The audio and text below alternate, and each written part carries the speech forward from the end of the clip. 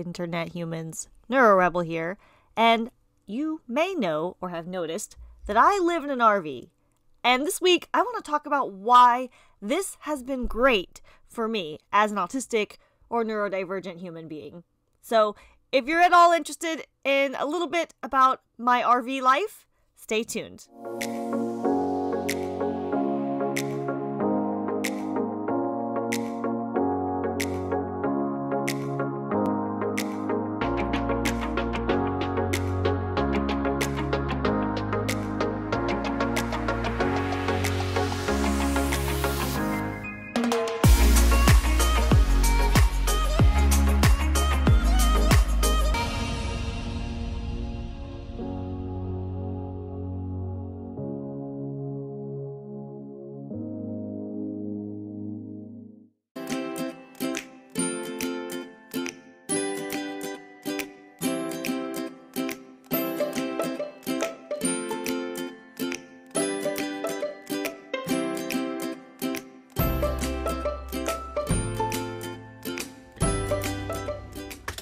All right, everyone. This week, I'm going to share just a few of my favorite things about living in a smaller space as an autistic or neurodivergent person.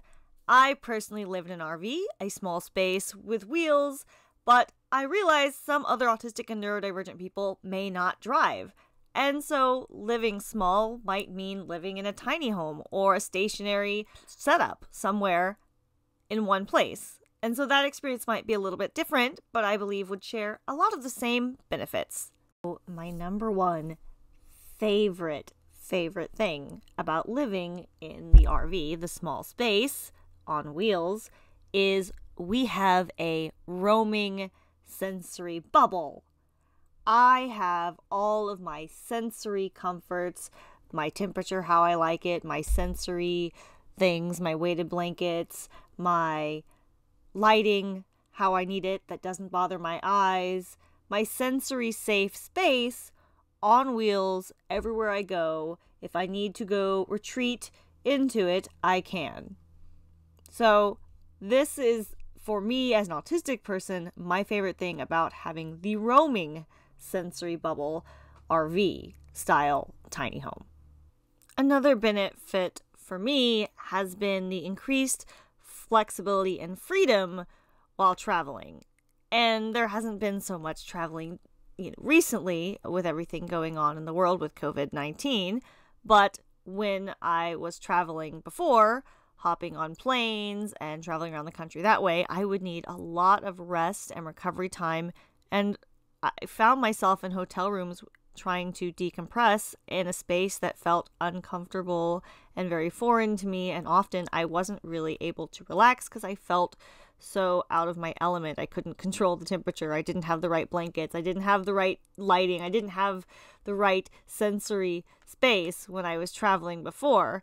And now I have more security and routine. Even when I'm traveling and I'm experiencing new things, there is always that routine of, but I'm in my house. I'm just going out and I go back home, and it makes it feel a bit more routine. So that's just something else about the traveling aspect with that sensory bubble. It just is also a very secure home base. The mothership on the road. So another thing that's been really great is that I have my kitchen and my refrigerator and my freezer with me at all times. Some people might say I am a bit of a picky eater. We're not going to debate that today and talk about why some autistic people are very selective with what they eat, because there can be many reasons. And there are many reasons. Some of them include indigestion, which is something nobody likes to have. But I have all of my foods that I eat regularly on hand and ready to go. I don't have to deal with the added stress of wondering, am I going to be able to find something that I can tolerate to eat that won't bother my stomach? Or, because I'm also a vegetarian, doesn't have an animal in it, because animals are my friends. Something else that is really, really, really awesome about living in a small space, and this is any small space, whether it moves or not, is that there is a lot less to keep up with in this small space. And people are always like, oh, I have too many things. I could never live small. We had a lot of things before we condensed and moved into this space. And now that we've lived here for a while, we're realizing we need less and less than we thought we needed. And as we get rid of things, life seems to get a lot less complicated. When I talk about less to keep up with, when we lived in a larger space, the house was a big, big chore. A large space, lots of floors and things to clean, and it was a lot to keep up with. And it's not easy sometimes for autistic or neurodivergent people if we struggle with executive functioning, or maybe we go through a period of burnout where self-care and health chores just become overwhelming and impossible for some of us at times, and they just don't get done. Really great thing about the small space is it is a very small space. We jump on it and clean it together, we could probably get the whole thing done in a half hour. Even on my own, detailed deep cleaning of it, I would say I could get done in about an hour if I really put on some music and push to it. That is not the case when you live in a house. I think it was like either the upstairs was clean or the downstairs was clean. Never both. It was just too much to keep up with. So I am really enjoying less to deal with in the small space. Another really good benefit of living in a small space, saving the best for last, is a lower cost of living. We realized when you rent, the rent goes up every year. It just always goes up. It's going to always get more expensive. We thought, oh, get a home. But then the property taxes go up every year, and that gets more and more expensive. And not looking for something that was going to continue to escalate year after year, we decided to flip all of that and move into an RV. I am so grateful we did this a few years back because it has allowed me not to stress this year when I was let go from my job due to COVID-19. If I had a mortgage hanging over my head, I would be very stressed out right now. But because our living expenses are very low and we're working really hard not to live beyond our means and to live simply, I have so much less stress in my life right now. And it is the first time I've ever been let go from a job and felt excitement instead of panic and sheer terror.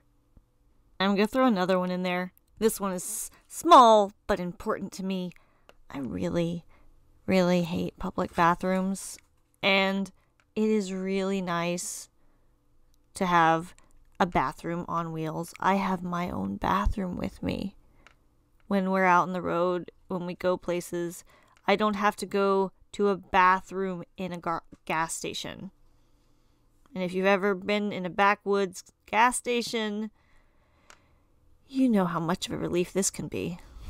Thank you so much for hanging out with me this week and for listening to just a few of the things I personally love about living in my RV/tiny space as an autistic neurodivergent human being. If you found this video helpful, or if you have a suggestion for a future video topic, please let me know. I really am always looking to talk about things that you find interesting, so your suggestions and comments are very important to me.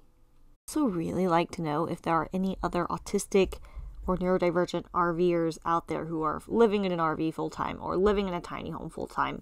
If that's you, because I've met a few of you. I know there are a few of you out there in the NeuroRebel sphere. Let me know. Drop a comment. I want to know if there are more. There's got to be more out there than I've heard of. And I think it's cool if we kind of share with each other. This has really been a transformative experience in my life, and I can't imagine myself living in a normal house ever again. If I really think about it, I'm like, that's a big no thanks. A very huge and special thank you to the NeuroRebel Patreon supporters and Facebook subscribers for helping me to make this content possible, paying for my transcriptioning software and other things that make this blog the high quality it has become over the past 4.5 years. I am so grateful for each and every one of you. Thank you all. I will talk to you again next week. See you later.